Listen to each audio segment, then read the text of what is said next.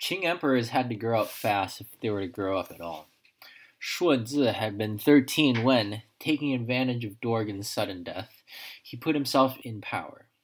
Shuozi's son, Kangxi, was also 13 when he first moved to oust the regent Oboy, and he was 15 when, with the help of his grandmother and a group of Manchu guard officers, he managed to arrange for Oboy's arrest in 1669 on charges of arrogance and dishonesty. Oboy soon died in prison, and Kangxi began a reign that was to last until 1722 and to make him one of the most admired rulers in China's history.